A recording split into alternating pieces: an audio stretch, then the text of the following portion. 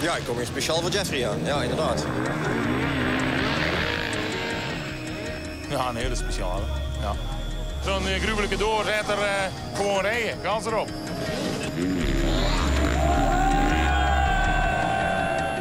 Very excited for the home GP, you know, and of course Jeffrey's quite good in the one-lap sprint thing. The start position did not really matter here, but of course it's a mental game, and it was very nice to come out on top, and yeah, very happy. He was riding really good, so ready for an exciting day.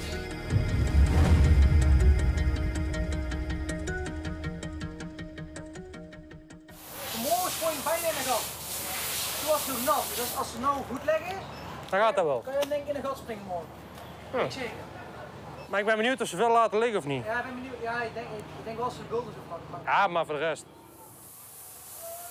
So this is basically the gear for tomorrow. For home GP up here in Os and the Netherlands. I wanted that the red, white, blue. As you could see, there's a red, white, blue flag. Obviously, a little bit of gold, because they called me one of the best in the sand. We're going to show you tomorrow if that still are, yes or no. Yeah, hopefully we're going to rock that gear tomorrow and look good.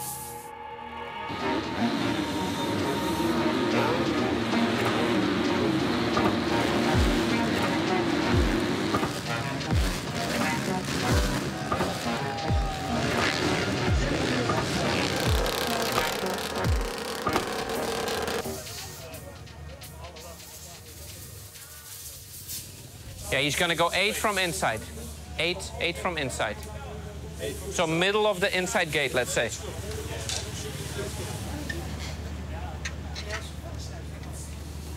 Tire wears a lot, or? If maybe we just brush. Just take a good brush. Yeah. You still take the wheel. We'll take the wheel because it's here. So we'll keep it to the plan, and then I'll just take it to the thing. Yeah. Okay. He's not nervous at all, man. You didn't say that. Hey.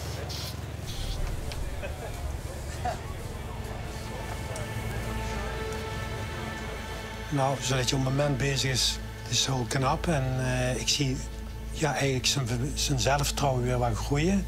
Toch een paar heel ernstige blessures gehad. Ik dacht, kan hij nog ooit de tempo halen? En zodat je nu bezig is, zie ik hem terug kunnen komen in de top. Zet even een andere wiel.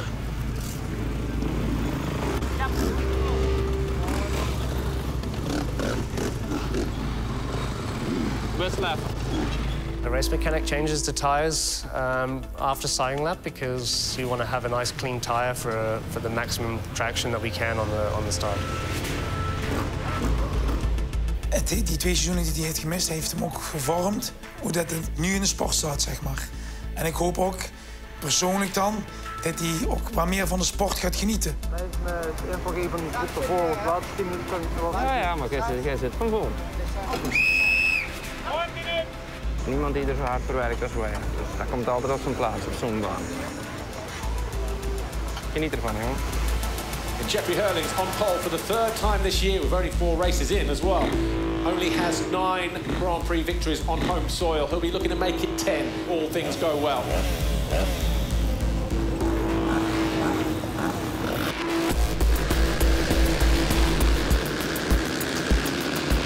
Bars on the way up, but it's going to be Ivo Monticelli. He runs wide, he misses the foxhole shot line. It's Herlings steals through, and it's Koldenhoff alongside him, the 2 Dutch riders. Oh!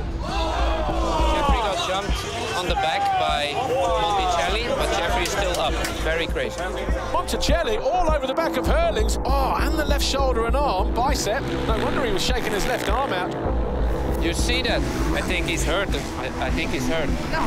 And he's not done yet. Despite that incident early on in the race, he's somehow got himself back into this race. Oh, and he runs it down the inside of the Kawasaki rider. We've got a Dutch one too. The roof is off.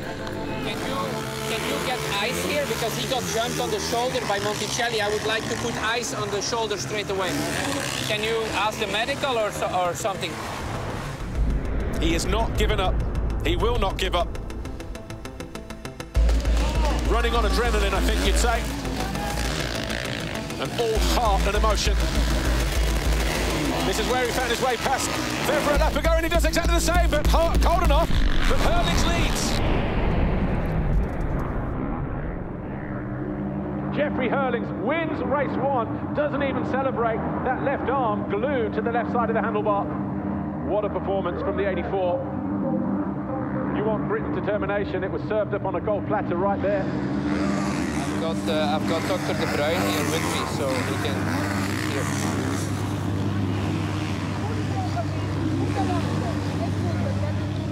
Don't put too much towel, because then it makes no sense. It makes no sense if you put too much towel.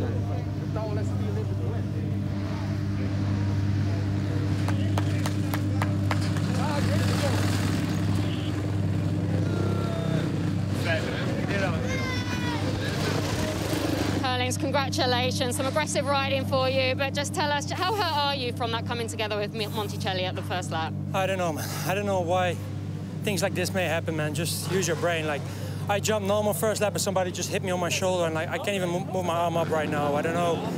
But guess it makes race when I finish, but I couldn't hold from the pain, so it's very devastating. Hopefully everything is okay.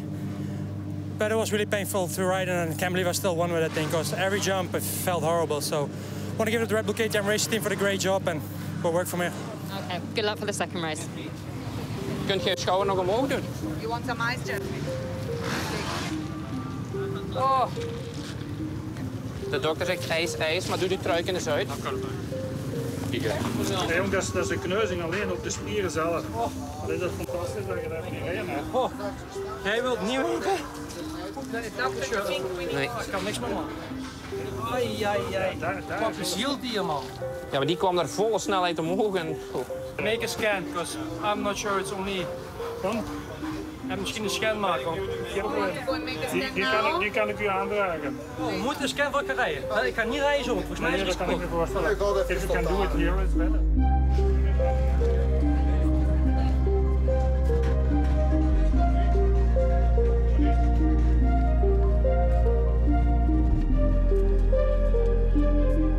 We were quite sure that, of course, there was a big muscle bruise and the impact of the guy.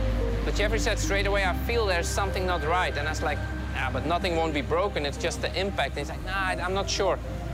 So we got the CT scan done, and yeah, he proved us wrong again. You know, there was a crack, and yeah, we're looking at 3-4 weeks. But at this point, if you want to win the championship, we don't have 3-4 weeks.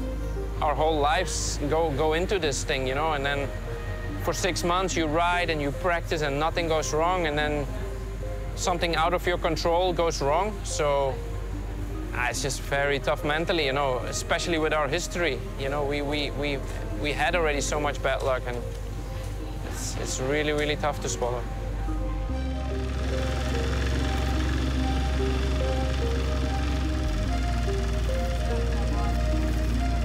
We're true warriors, you know, we don't give up that easy, and yeah, I think it's not over until it's over.